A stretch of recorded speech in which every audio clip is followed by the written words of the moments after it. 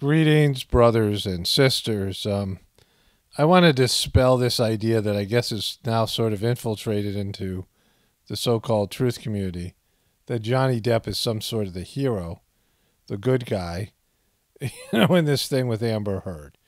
Now, I've already talked about Amber Heard fake crying in in her whatever testimony she gave, and that she reminds me of my ex in various ways. Mannerisms and some of the acting, some of the ways that she portrays herself as a victim. I mean, there's some similarities here to my own personal situation, right? Something that I went through. And I've talked about the victim as abuser. The victim, a person who is constantly a victim, constantly being a victim and seeking, having a victim stance and seeking sympathy from others. I've read that quote many times. Let me see if I can find it here. I should know it by heart by now. The victim stance is a powerful one. The victim is always morally right, neither responsible nor accountable, and forever entitled to sympathy. And I've said this so many times before. In every abuser, there's a victim. In every victim, there's an abuser, right? So when you're in this dynamic, a person has both the abuser and the victim inside their internal world. And, I often talk about the internal world being such a, important and essential part of everything, right? It really matters what you have on the inside. And this, of course, has to do with my heartfulness meditation. What's inside of you? What kind of person are you on the inside? I mean, that's what's essential and important. So if I was to look at this through my own personal experience, I would side with Johnny Depp or identify with him. And, given just the way Amber Heard is and she's so unlikable, I would say that she's the problem, right? If I had to pick sides and I couldn't see beyond my own limited personal experiences, right? Like if I made everything about me and my own, personal, whatever it was, then I would say, oh yeah, Johnny Depp's the good guy and Amber Heard's the bad guy.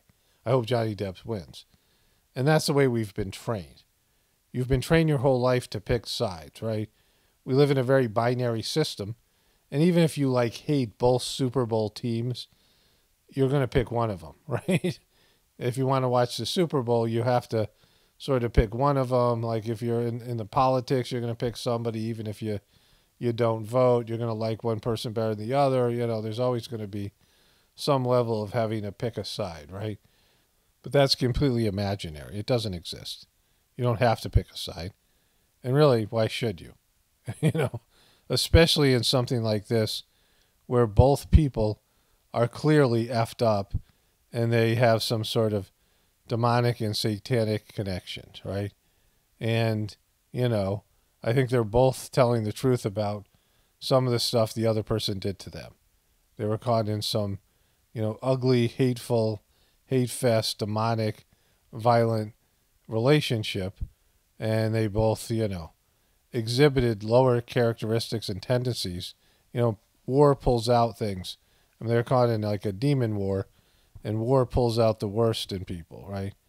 And we can certainly see this in this case. That's why it's really of no real importance or interest to me, because it's not like there's some redeemable person in this thing.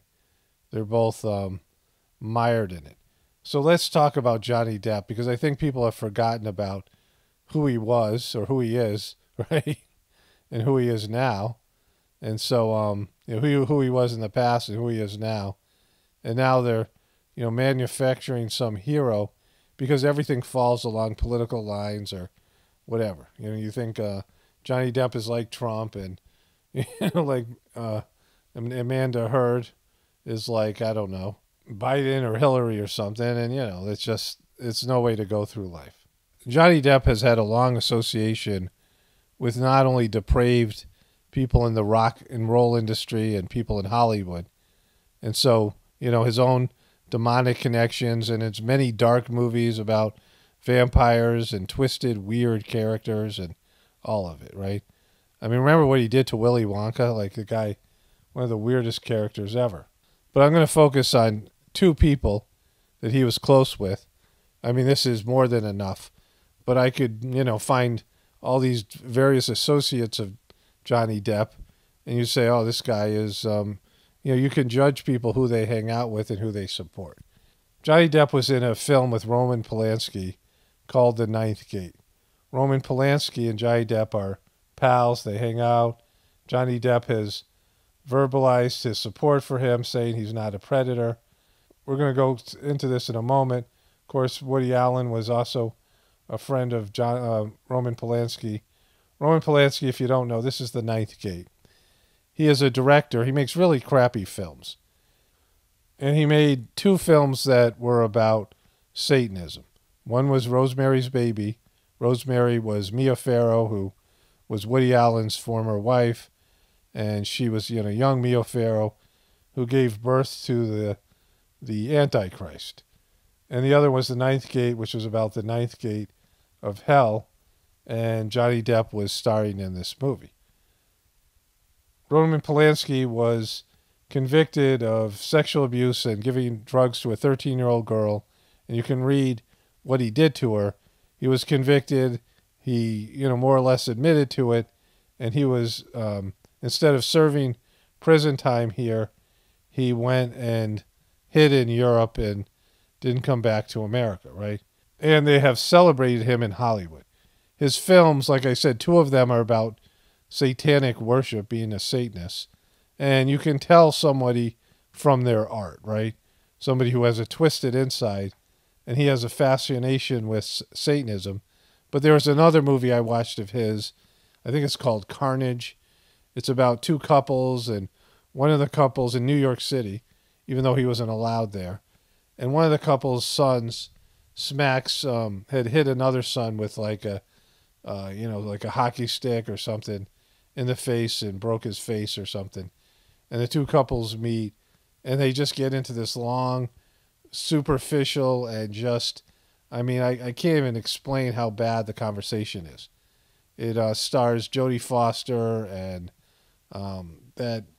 the foreign guy that's in a lot of the Quentin Tarantino movies, the other stepbrother that's not Will Ferrell, and the girl from the Titanic movie.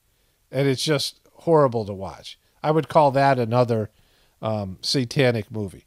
The guy has a fascination with darkness and twisted human, whatever it is, human expression of evil. Aside from his being convicted, he was also married to Sharon Tate, and it was his house. When Sharon Tate was pregnant, she was killed by the Manson family. Roman Polanski was, that was his wife, and they were, murdered by this cult. So the guy has just a long history of being a creepy MNFer. So he's a convicted pedophile, right? A convicted pedophile, and he sexually abused this model who was somehow associated with a movie he was making, a Hollywood thing, right? So he was a part of that was a Hollywood crime. He's a convicted felon, and he fled justice, and he was living in Europe as a rich, wealthy person, right, for a number of years. And Hollywood has tried to come to his defense over and over again. Various members of Hollywood want him to be allowed back into the States. And then on top of that, he was married to a woman, and when she was pregnant, she was involved in the Manson killings as a victim, right? Sharon Tate. He was married to Sharon Tate. So how much darkness does this guy have inside of him, right? Just think about just those 2 events, and then look at all of his crappy work that he's put out. It's just saturated with evil. So with all of that, right, Johnny Depp goes, hey, I want to work with that guy, right? I want to make a movie about the ninth gate of hell with that guy. Here's a little video of the making of the ninth gate. A satanic text. The 9 gates of the kingdom of shadows. It's the ninth kingdom of hell, right? This guy, Frank Langella, or whatever his name is, he's been in all these horror movies. Obsessed millionaire. I want you to get it for me, at all costs. A mercenary collector descends into a labyrinth of evil to face the ultimate seduction. The ninth gate. Okay, so that was Roman Polanski's girlfriend, who plays like a demonic angel that watches over Johnny Depp. Artisan Entertainment brings to the screen this haunting new thriller from award-winning director. It sucks. I mean, aside from being satanic, it sucks. The guy sucks at making movies. Director Roman Polanski. The Nine Gates is a book that plays the central part in the picture. It's the title of the book. It's the 9 Gates of the Kingdoms of Shadows. Only 3 copies survived. There's a pentagram. Only one is authentic. It's an ancient book which has supernatural power. Starring the versatile and critically acclaimed actor Johnny Depp. Of course. This was Johnny Depp at the height of his, this was Johnny Depp when he was, at the height of his career. And he could have worked with anybody, but he chose to work with Roman Polanski, right? He worked with lots of twisted directors, of course, Tim Burton, a lot of the things that he made. And just, in general, Johnny Depp makes weird films and he plays bizarre characters. And he chose to associate himself with Roman Polanski, who was a convicted pedophile for a number of years. And Johnny Depp went over and worked with him, right? A guy who was basically banned by Hollywood, but Johnny Depp went and worked with him anyway. So he's a very charming guy, but you instantly get the feeling that there's something wrong. There's something you don't like about him. I think, of course. Another, example of this is, what does Johnny Depp have on the inside that he creates all these twisted, weird characters? And, he's predisposed to all this darkness and wearing skulls and the skull rings and all the weird stuff that he does. He's just a weird dude. So he's very passionate about books, but he's also a hard-nosed business guy. Johnny's smile, his charm and his wickedness sometimes, combined. That's what Corso is in the novel. Cut it! So he just said that Johnny has this wickedness inside of him. That's what Roman Polanski said about Johnny Depp, right?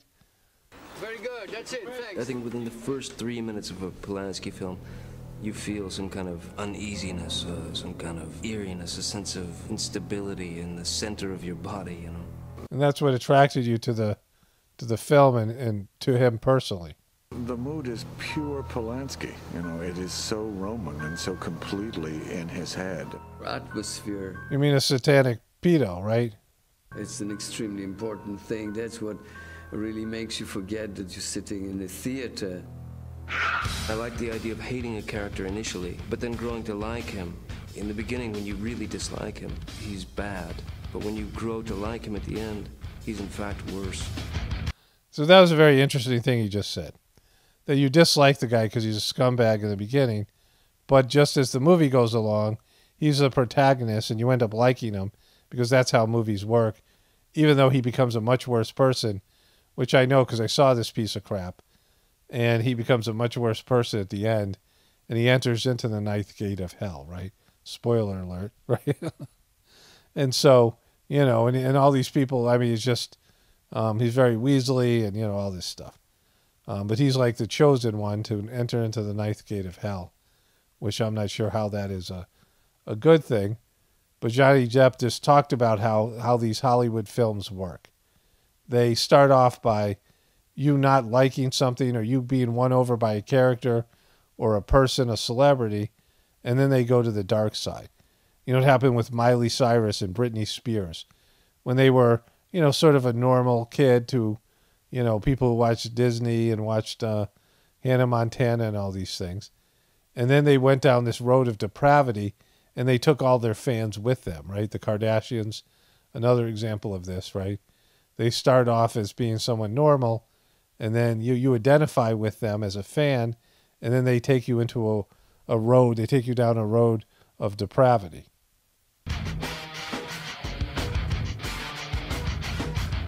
It is sort of the common man caught in a fantastical situation.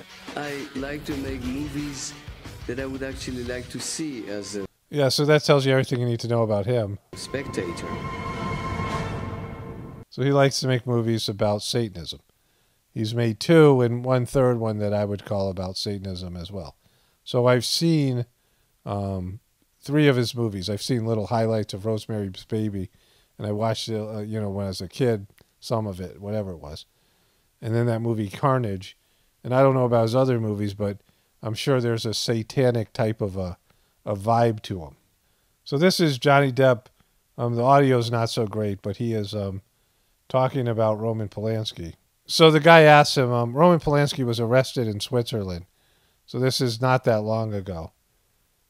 This is after he worked with him before. Why now? Why now? What's going... I mean, obviously there's something going on somewhere, and somebody had to make a deal with someone for something, and maybe there's a little money involved. Are you talking about that time either you or Roman Polanski made a deal with the devil? Is that what you're referring to? I don't know, but why now? So he's not in favor of this guy who was convicted of being a pedo in America, being arrested in Switzerland or whatever it was. He's been going there for 30 years. No, I'm not saying that to you. I'm asking the question in general. For 30 years he's been going there. He has a place, he has a house there.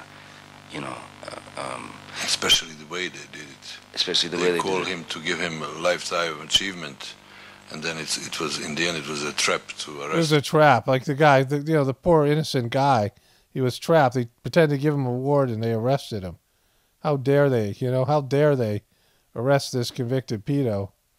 And also the thing is very clearly, and he's proven this, Roman Polanski is not a predator. He's not a predator. He just, plays one in life. I mean, he's 75 years old or 76. He's got 2 beautiful kids. He's got a wife that he's been with for a long, long time. He's not... He's a good guy, said the guy with multiple skull rings and a bad history himself, right? He's not out in the street, doing horrible things, so... He's just doing them behind closed doors. And so he supported this, creepy pedo. So this is an article from GQ about Johnny Depp. I did a film with Roman Polanski, The Ninth Gate in Paris, with Vanessa. We were supposed to stay 2 months, and then we ended up staying 2 years. So that talked about how he went to Paris to work with Polanski, one of the few countries that would, support him, even though he was convicted of felony in America, but Johnny Depp still went there and then ended up living in France afterwards. So the Ninth Gate was made in 1999, so probably 1997 and 98 was when Johnny Depp worked on it. It was released in 1999. And Roman Polanski was convicted in 1977. So Johnny Depp worked with him years after that, and he completely backed Roman Polanski and supported him, right? And so that's one guy. Another guy was Hunter S. Thompson, who Johnny Depp played either Hunter S. Thompson or a character in one of his novels in Fear and Loathing in Las Vegas, and also Where He Met Amber Heard with the Rum Diaries. And Hunter S. Thompson was a creepy MNFer, and Johnny Depp was, he was a big fan of his, right? So this is the adrenochrome scene from Fear and Loathing in Las Vegas. Those 2 men in the dock, they gave me the LSD. So this is Christina Ricci. Very twisted movie. I haven't seen this movie, but I've seen some scenes. So here she's some sort of high court talking about these 2 guys, Johnny Depp being one of them, and that she was given LSD by these guys, very similar to what Roman Polanski was convicted of. And they took me to the hotel. I don't know what they done to me, but I remember it was horrible. So think about that, right? She didn't remember what they did to her, but she remembered it was horrible.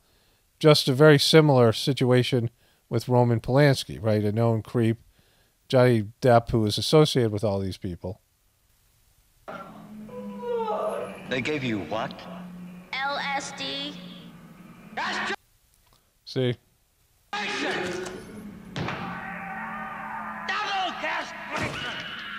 Just creepy and twisted. It's like, just a horrible movie.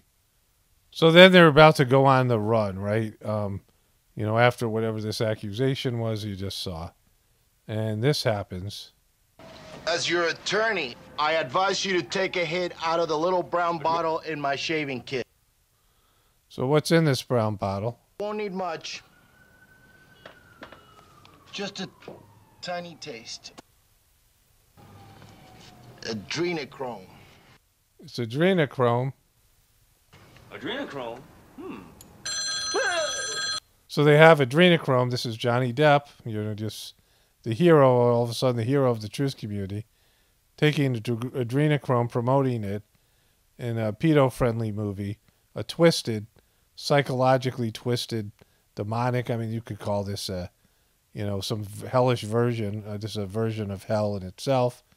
This, devil worshiper that's in these devil worshipping satanic movies, friends with these depraved Hollywood types, including Roman Polanski and Hunter S. Thompson and all the rest of them, right? Making twisted, a twisted, dark, creepy, internal world. What's inside of Johnny Depp, right? So as bad as Amber Heard might seem, how is he any better? I stomped him. So he takes a little adrenochrome.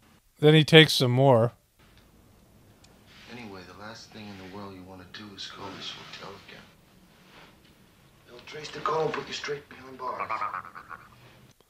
This is your hero here, Johnny Depp. Then he takes some more. I'll let you know what it is, and Then he gets weird like Johnny Depp do.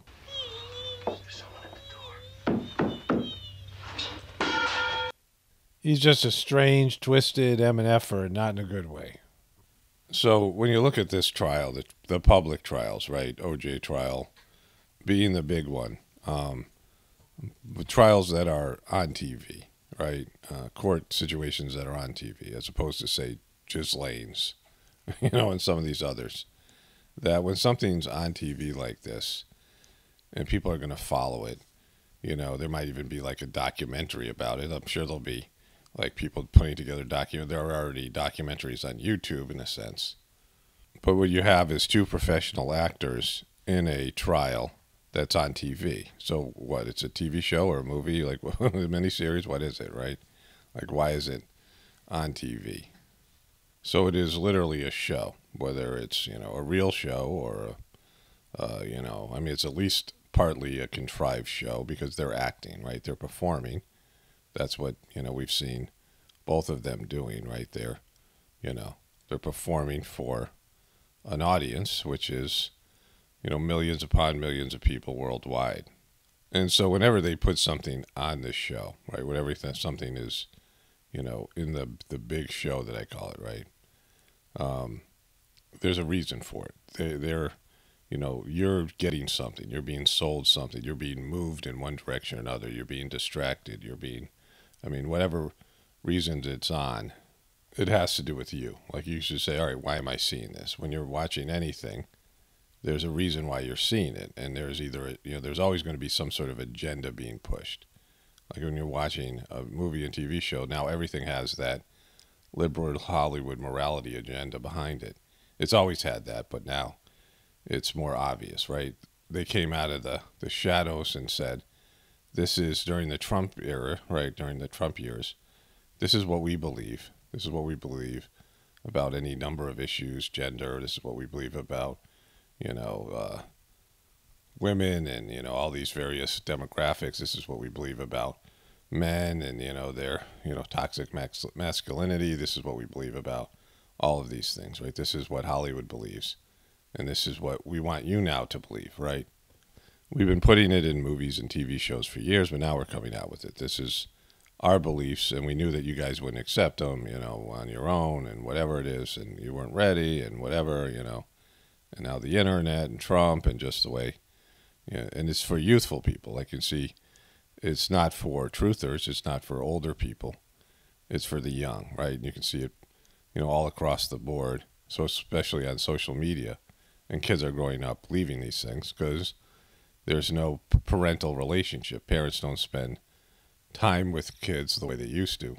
Kids are getting their beliefs from the internet. Like how many parents and kids even have conversations? And when they do, the kids are so far, gone away from their parents. There's always been division. Like, my generation and, my parents' generation, there was just always division, starting with the 60s, and the hippie movement, when parents and kids believed different things, right? Extremely different things. they were on the opposite sides of the left-right paradigm. Just in general, what we call conservatives, right? What we call the conservative movement. Parents, the older people get more conservative as they get older. They get more fear-based, right? Where the younger generation gets more, the liberal becomes more liberal or is more liberal because they're angry, right? So anger turns to fear, as you get older, and the youth is angry and the old people are fearful. And so this is generally the way they shape the binary system, that the liberals and the people on the left, the Democrats, are for the angry youth, and the so-called conservatives and the because they're not real liberals and conservatives, but the so-called conservatives and the Republicans are for their older generation that's fearful, right? You listen to all the, I've said this stuff, the anger turns to fear and the fear turns to anger. The right uses fear and the left uses anger. The right uses fear that you're going to take their lifestyle and change everything. They have a fear of change. Right, make America great again. And so in that slogan, it's saying, we're bringing back the past, right? The future is going in a different direction than you want, and we're bringing back the past, right? Now, Jojo Magoo started off with no malarkey. He didn't really have a slogan. I looked at it like, can anybody say what Jojo Magoo's slogan was after no malarkey? There was riding with Joe, right? I'm riding with Biden, I mean. There was that, and there was a bunch of other things that he said. But they weren't really. Unity over division, battle for the nation of our soul, unite with us. So there was Trump is dividing, we're uniting. But really, nobody remembers those, right? But Obama had yes, we can, which was change we need. Those were Obama's slogans, right? And forward. And so that represents the left. That change has to happen. Usually, Trump ran as a change candidate in the sense that he was going to change the progression that was happening under Obama, and he was going to change it back to the past, right? And now Biden ran as a change candidate, and so did Obama. It's about progress. It's about moving forward. And it's this idea that the youth isn't going to have a seat at the table, that their future, their vision, the way they see the world is being stifled. And so that's the division in our country, the youthful movement, the anger of the youth that's being thwarted, and, they're not being acknowledged. They want their future, not their parents' future, right? Not their parents' present. They want their own future. And the parents and the older generation is withholding it from them, right? Okay, boomer, right? That's, where all this stuff comes from. And even the sense of this Depp trial, it's also the difference between the feminist movement, the male and female movement, all these things. And with the Depp trial, you have a much older Johnny Depp, who is an established person who's more successful, and he's been, Me Too'd. And then, you have this, this is why he appeals to the truthers, that, you have this young woman who looks like a scammer, who is playing a victim. She represents, the more youthful generation and the feminist movement, all these liberal Hollywood ideals and things, and that she's somehow manipulated her way into his life and ruined his life and reputation and career. And Depp wants to, make Depp great again, right? Make Johnny great again. And so, it's like just aligns with the divisions that are in their country, right? But if you look at Johnny's relationship to these guys, Hunter S. Thompson, creepy dude, and why would people in the truth community align with somebody that was in a movie that literally talked about adrenochrome? I don't know if it's ever happened before. In a creepy, just the character he played. I didn't see the movie, but just those clips I was watching.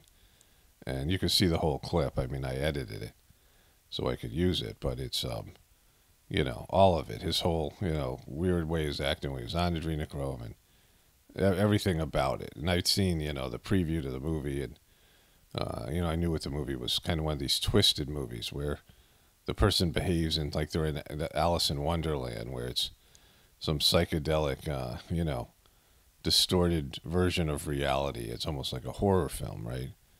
And he has this, relationship with Hunter S. Thompson and Roman Polanski, but all these other people. He's with these deviant type of people, right? Marilyn Manson and all these rockers and people like that. And all these people have been, including Johnny Depp. I made many videos about him years ago and all these things, right? Just twisted inner reality. And that's what this is about. Like, no matter what he is in this, whatever's going on, whether they were even legitimately married and it's the sham Hollywood marriage and this was part of a role that they're playing, because these celebrities marry other famous people because it builds their brand, right? Being married to another famous person helps, keep you, people give you more attention, right? And that's what they always want, is more attention. They want to stay relevant. Madam Expiration Date. And so, whether this was ever a real marriage and this is just some sort of a scam, some sort of a show, or they legitimately were married and this was the drama that played out. And many of us have lived this kind of drama with, people with personality disorders and people with psychological issues. And it sucks, right? It's just, some of the things that are being said here are things that, I certainly lived through some of the stories, right? And it just sucks. It sucks in an indescribable way because it's a condition. It's a spiritual condition, right? But the most important part is their internal worlds are on display. That's what I always bring everything back to. What are you inside? Because we don't know. When you're in relationships with people, you don't know what they have inside of them.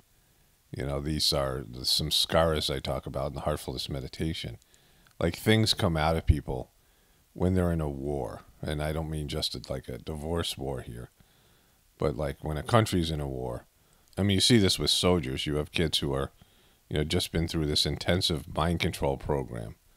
Our troops, our so-called troops, they go through a mind control program. They get their heads messed with in boot camp, right? And people have been through it. Some are more extreme than others. I had friends in college that went through this, and, the Full Metal Jacket type of Marine training. But my brother went through it for Vietnam and all these things. And they mess with you, right, to turn you into a killer. And then they let these young men out who are, in a war-torn civilization, a war-torn country, and they do bad things, and they come back to America, and it's like, they're back in their suburban neighborhoods or whatever it is, right? And they can't adjust, right? They were in this extreme situation, and they got PTSD, and they come back, and, people all say they love the troops, but now they're killers. Now they're people who, other people fear, and all these things. And so there's that. But then there's the people who are in that country. Like, America hasn't been invaded, and that's going to change at some point. America's going to be under occupation, and, our military won't be what it is now, all these things. And so at some point America will be, or, just being bombed, like England was bombed by Germany. It changes the way people think and see and, feel about life. Just living in fear of these types of things. And then the breakdown in civilization when there's a depression or there's an economic collapse. We saw how people just went and everyone went and grabbed for themselves, right? Grab as much toilet paper and canned goods or whatever it was at the stores were depleted during the beginning of COVID. And then all of a sudden you see people, in a post-apocalyptic situation that things come out of them that were restrained by the easiness of their life, right? Under stress, under conditions, you have things inside of you that come out in, marital divorce and things, right? That come out in, stressful circumstances. And so you don't know what somebody has inside of them. They might be beautiful, they might be appealing on the outside, but what are they on the inside, right? And we know that Johnny Depp's insides, he is twisted, like his art, it's like Picasso. Picasso was a gifted artist in his ability to draw things, right? Like some people can, just manipulate a paintbrush and a pencil and produce wonderful art. But many people who have that ability have been either, physically or sexually abused. It seems like lots of the great artists have been traumatized. But Picasso's art that he produced was ugly. His insides were ugly. It was twisted. one of his wives committed suicide because of the way that he drew her, uglier and uglier over the years, and she eventually committed suicide. I mean, it's this kind of, you look at Picasso's art and it makes you feel horrible inside. There's horror movies that are out there because that's what people have inside of them. And then there's devil-worshipping movies because people have that inside of them. And the actors and the producers and the people who make them all have that in them. They have a predisposition to evil, right? They have evil inside of them, and then it comes out in film, and they put their evil on film, and you see it over and over again. And they're sharing their insides, right? And this is, Johnny Depp and Amber Heard sharing their insides or whatever, whatever, in terms of even this is imaginary. It's what they, they thought up, right? It's their product as two, dysfunctional people that had lots of money and lots of, advantages. And whether there was a real relationship or a fake one, this is what they came up with, right? This is the output that came from their inner worlds and what they're, the twisted reality that they're putting on display for everyone else to be absorbed in, right? It's their filth being, their dirty laundry, their inner filth being displayed in a courtroom situation. And when it's a competition, people root for things, right? They're going to root for one side or another. And that's, so many things in America are competition. And I'm not talking just about sports or even politics, but everything, you're on this team or that team. Remember there was, the vampire movies. I remember they marketed, there was these two guys and you were either on team one guy or team other guy. I don't know the character's name, right? Are you on team this guy? Was one of them Jacob or something? I'm on team Jacob. Like, this is the way. I'm on team Depp, right? Well, why are you on team Depp? Why are you even picking a side in this? I mean, why is it even of interest to you, right? If something funny happens, sure. Some kind of meme comes out. Like, I watched very little of people were asking me, but I was busy doing other things. I already had a backlog of videos. I had that video that took, way longer than I thought it was, and it produced a backlog. And then, I talked about that in an early video. But I knew this was about, and what it's always about, is depravity. It's selfishness, right? Like, who's not being selfish in this thing? Like, who's the unselfish person? Who's the saint? Who's the giving person? Who's the person that wasn't in this relationship for themselves, right? I mean, the whole reason this court thing is happening is Johnny Depp is trying to save his career and whatever else, right? I mean, get even or whatever, his motivation is here, right? It's not to walk away and, be a good person and do good things in the world.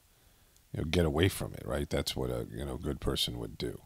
You just want to get away from it. You just want to, sever your ties with the, entity, the life-sucking entity, the succubus. When you're in a relationship with a succubus, you just want to get away from the succubus. You don't want to go back in and double dip, right?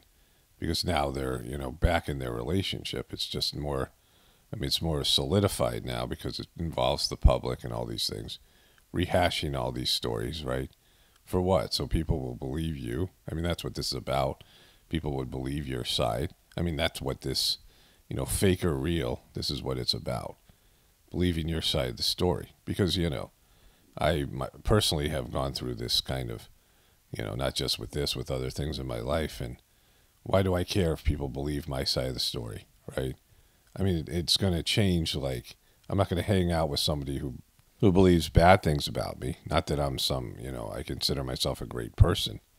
But, someone who's mirroring back bad things about you, you start to believe those bad things, right? That's why when your parents look at you as like a bad kid or a bad person, you have to like end up getting away from them because, and whatever truth there is in that, yeah, you have to confront that.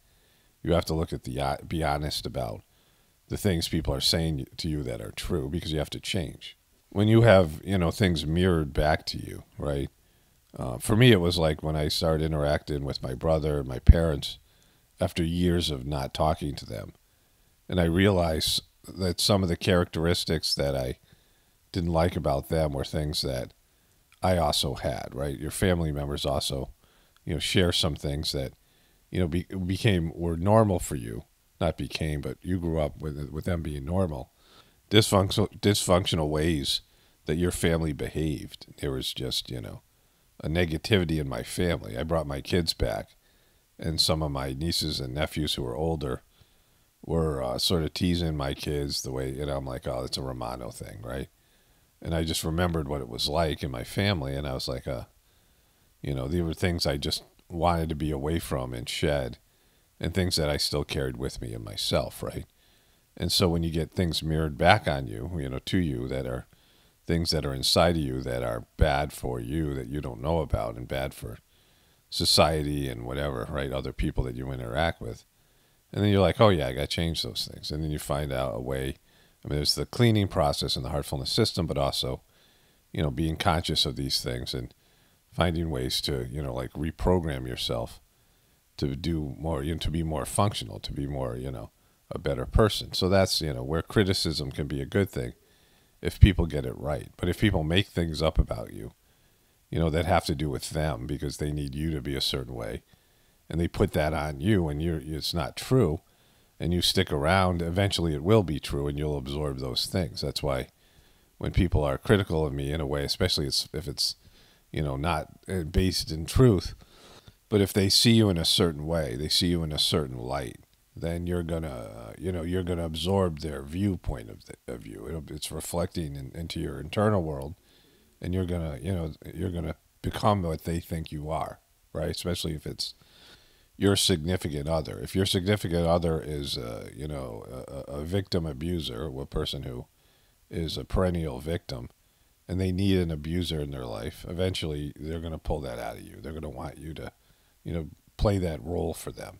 You know, people have these imaginary realities of, you know, a role that they're playing, and they'll structure their social circumstances where they're constantly being a victim, for example, or constantly being somebody with power that uses their power to enforce their, you know, their beliefs and will on other people, right? And they'll, you know, bend those people through manipulation and intimidation, where the people who are victims will find your vulnerabilities, find your, you know, weaknesses, find your things that are, you know, triggers for you, and they'll flick those buttons and provoke you into such an extent that you react in a way, and then they'll escalate the situation, and they'll frame these, you know, interactions that they're creating where they're being the aggressor, where they're, you know, literally going into your internal world and, you know, provoking you in some way so that they can cast themselves as a victim role, right? They ignore all the things that they do to provoke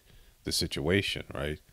You know, when there's hate in a relationship, it's pointing out the hate that's inside of you, right? You remove the hate, and then you don't have a relationship with a person like that, right? If you get rid of the anger and you get rid of the fear in your system, then, you know, of course there's going to be some natural anger and natural fear. There's some, you know, appropriate reactions, a fearful reaction when, you know, you're under threat. I mean, there's biological responses here. But I'm talking about all the psychologically, you know, twisted things that are there, all the phobias, all the, you know, all these types of things. But when you're in a relationship where there's just negativity abounds, you remove those things in yourself. You find out the things that brought you into that relationship. Why was I in this relationship with this person? And there's reasons. Like, this is what I, you know, did with my ex, right? The heartfulness system cleaned out the reasons I was in that relationship, right? The things that I needed in that relationship that were dysfunctional and needed to experience because of my personal samskaras. And when they were cleaned out, then I could have something more functional like I have now, right? Something that's, you know, it's a real relationship where there's positivity and, you know, mutual benefit and things. But, you know, people are attracted to what they need, right? And whatever it is. And if it's bad, if you have, you know, several relationships with abusive people, are you still thinking you're the victim, or is there something inside of you that's attracting you to people like that, right? Like, you're going to have the same relationships over and over again. You know, in you know, India, I mean, there's such a conservative view. Master Charji, the third master of the heartfulness system, you know, about marriage and, you know, this arranged marriage, which, I mean, it works because of their attitudes towards it. You know, that they don't fall in love like in America. They're maybe sometimes hardly know each other. I mean, there were times where somebody would come up to Master Chargy. He'd be sitting with a group of people, holding court. And some woman would come up and say, a young woman, say, I need a husband. And he'd look through the crowd and point to some guy and goes, there's your husband there. Right? And for Westerners, they couldn't, I mean, that was too much. Like you would never, but for them, they had faith in it. I met a few Indian couples that had had successful marriages that were completely different states, completely different castes and languages. Their families didn't get along, but they had faith in Master Chargy and him arranging the marriage, and they made it work. They had to change their cultural views on things. I mean, it was, quite interesting conversations of what these people went through to make their marriage successful, right? But you have to have an attitude of faith, and, you have to be, whatever, positive people, but there's so many people that they have the same relationship over and over again. And Master Chargy met this guy who was an older guy, and he had heard about the guy, and he had had 4 marriages, which in India is, not the norm, right? Especially for those generations. He was a rich guy, and he was about to get married for his 4th time, and, Master Chargy said, why wouldn't you just realize it isn't going to work out for you, like after the 3rd time? Especially if it's the same person. If you marry the same person, even though it's a different person, and it's the same dynamics in the relationship, then, you need to change something in yourself, right? There needs to be some change. The preceptor I went to, the guy who started me, told you this story. Like, he was one of the few people, like most of the people who do heartfulness never really went to Babaji's house. I mean, the people who do it now. Babaji passed away in 1983, so that's, what is that, 40 years ago. And so there's very few people who knew Babaji, that are left. Daji, the current master of the system, he was 18, I think, when, or 19 when Babaji passed away, and I think he met him a couple of times. But this guy, went to Babaji's house, and there wasn't so many people that traveled all the way to Shah Jahanpur, so it was, I was lucky to have this guy because he told me a lot of good stories about his trips to India. And he went to Babaji, and, he wanted to get married, right? So he brought these various pictures of girls he was dating, right? He was in the 60s, a hippie. And he showed these pictures of women to Babaji, and this one woman in particular, he said Babaji looked at it and he just slammed the girl. Like, just said, and Babaji always saw the good in people. He didn't, if he saw the bad, he dismissed it and didn't look at it. It was something to be cleaned away, right? But he said all these things about this young woman, and this guy Fred said, everything that he said ended up turning out to be true. He returned to America, and he was, the relationship played out, and he was like, oh, Babaji, everything he said was right, about this person. She turned out to be like a horrible person. But at the end of that interaction, when Babaji said all these things about this woman, he looked at Fred and said, I can clean your marriage some scars for you. His marriage some scars. And Fred said no. And I said, and I was listening to the story, and I said, he didn't mean you weren't going to get married. He meant that the heaviness, the dysfunction in your marriage, your marital some scars, like everyone has them, your relationship, some scars, impressions, would be cleaned away. And he said, yeah, I know that now. I was a new person, but there was more information available. And so Fred didn't understand what he was talking about and thought, oh, I'm not going to get married. Oh, I want to get married. Don't clean those, right? But really what Babaji was saying was he wanted to purify his marriage some scars. And Fred had a number of nightmare relationships. He got married to a woman. They were married for like 8 hours.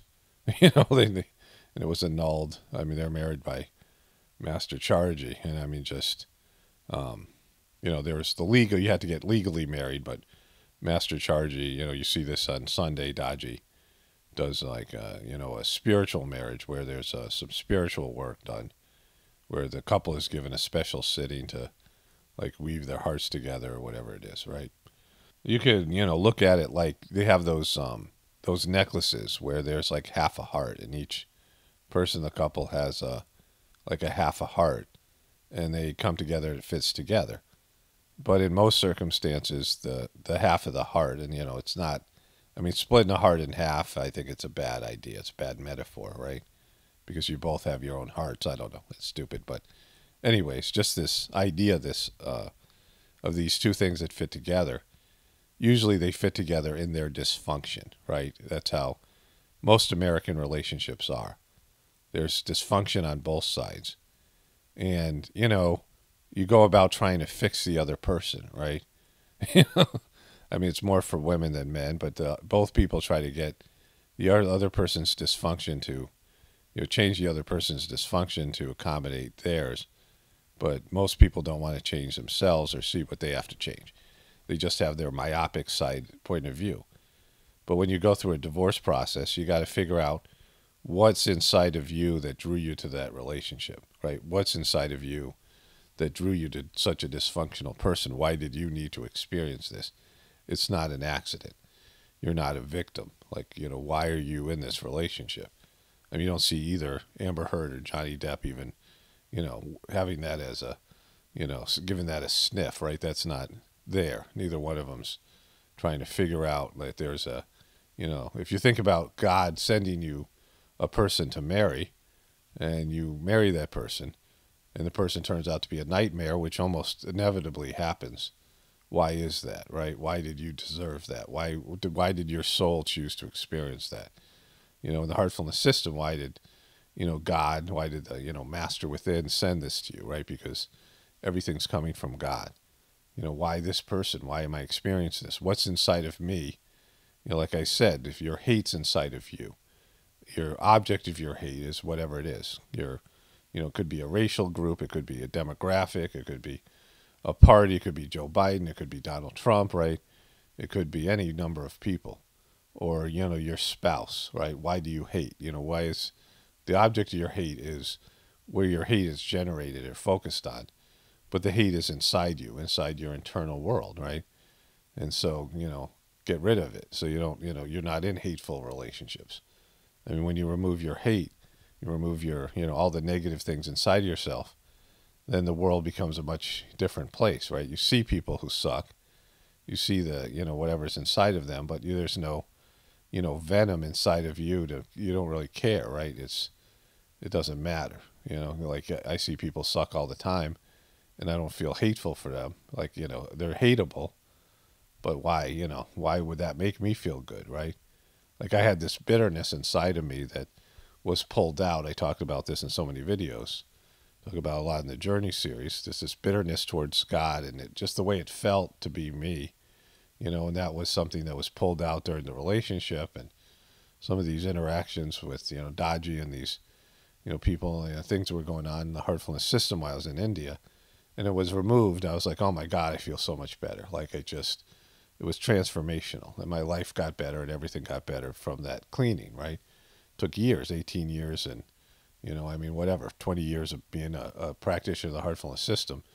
It was a deep impression, and when it was removed, I was like, oh, like this is what it feels like not to have that burden that I was carrying around, the bitterness that you feel, right?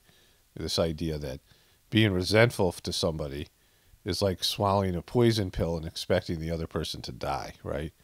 Like you feel the resentful, you feel the hate. It sucks to feel hate. It sucks to feel resentful. It sucks to wake up and feel hopeless and negative and angry towards the world, right? And that's so many truthers who just look at this in a fear-based, anger-based way, and they project their hate and their anger on, this group or that group or, whatever it is, Joe Biden or whatever it is, right? Johnny Depp or Amber Heard, and, just needing to hate somebody, needing to, spit venom at people, needing to, and then going out and commenting and, saying all these things. Oh, this person's such a horrible person, right? Yeah, but what about you? Like, why are you indulging in this? Why are you indulging in this negativity fest, right? Why do you want to feel that way? Like, how does this make you feel when you watch the Johnny Depp Amber Heard trial? How does it make you feel when you watch hours and hours of Joe Biden, and you just hate him and you feel angry and you just whatever? Or Kamala Harris or Hillary Clinton or Donald Trump or, like just feeling bad and miserable. I mean, all the people who are obsessed with Trump on the left, right?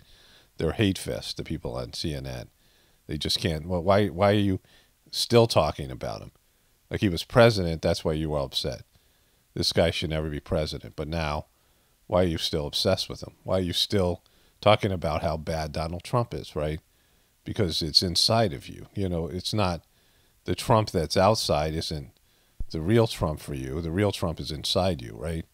You know, the Trump that you need in your existence. Why don't you throw the Trump out that's inside of you and focused on moving forward in some way, right? There's a new president, but you're still caught in, you know, hate-filled Trump land. I mean, you can say that about pretty much everybody. Like, just, you know, move on. Like, people think, you know, I get obsessed with celebrities or people I cover, you know, and I cover them because it's, you know, easier for me. And it usually, you know, there's some, I mean, at some point, like, I'm not going to make videos about this trial, right? Hopefully this is the last one for me. Like, I'm always wanting to move forward to something else, right? But starting something else, I have to invest in that universe, invest in the storyline. I have to feel the, you know, the conditions there, the people and the circumstance, right?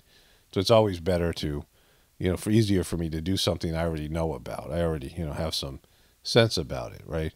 Because it's all the same to me. It's just a mess. It's people failing in a system that's failing because it's based in materiality and egoism and selfishness and, you know, and it's just time for it to fail.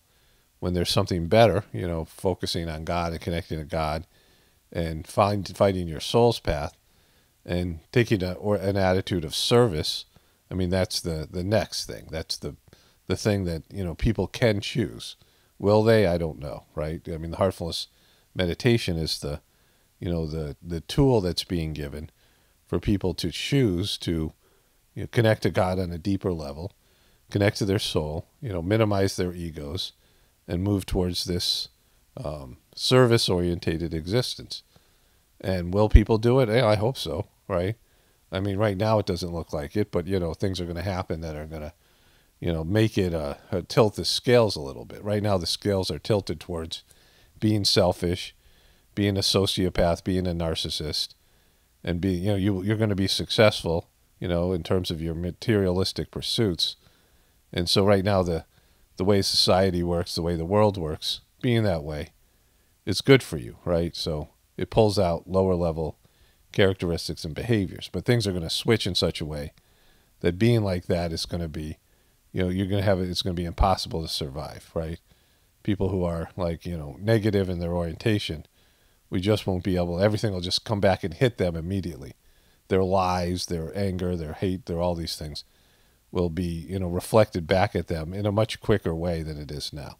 And so you won't be able to survive in the world being the way that would make you successful in today's world. And that's going to switch. And when that does switch, then there'll be, you know, a push towards being a more spiritual, more loving, a more godly person. I mean, that's the only way you'll be able to survive. And so, you know, when that happens, we'll see how people respond, because they still might fight that, right? You know, because people have human beings, the human beings that are here, all of us right now, are predisposed towards the darkness, towards the negative, unfortunately, towards the drama. I mean, that's part of the Kali Yuga, but also, you know, being a slave race that was manufactured with a lot of anger and hate and victim consciousness and warrior tendencies and things that wasn't, you know, that wasn't created to be spiritual, wasn't created to be. We have a higher nature, but that isn't the focus of our, you know, genetic makeup right now. So those things have to be reversed, and we'll see if it happens.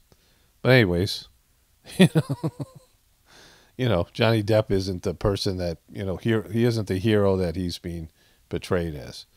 Only spirituality will save this world. It's Paramount, definitely important for the apocalypse and the ascension. Everyone have a blessed day and be grateful.